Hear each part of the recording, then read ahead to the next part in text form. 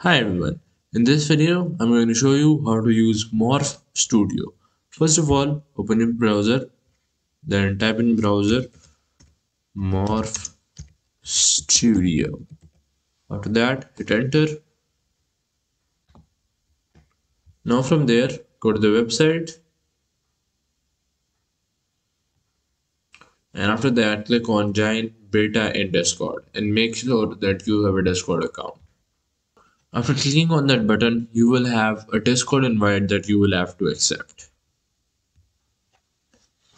So here I'm in the Morph Studio Discord server. Now if you scroll on the left side right here, you will have these video generations rooms that you can join.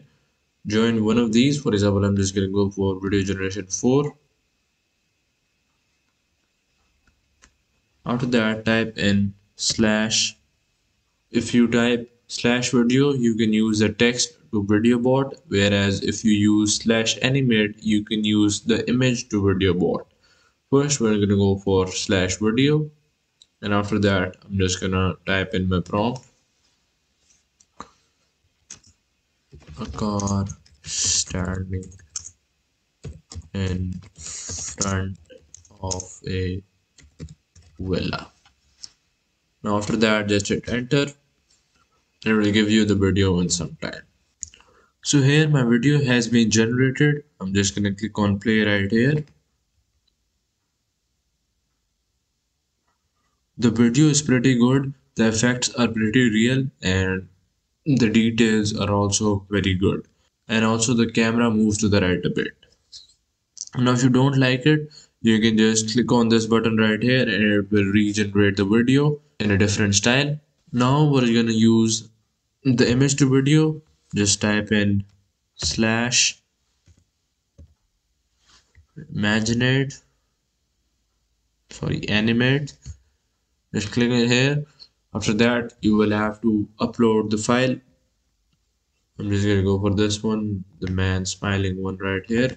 Click on open, and after that, click on one more right here and click on prompt.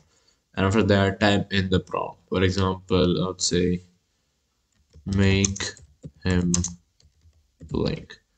I'm just gonna type in the boy blinks his eyes. After that, just hit enter again.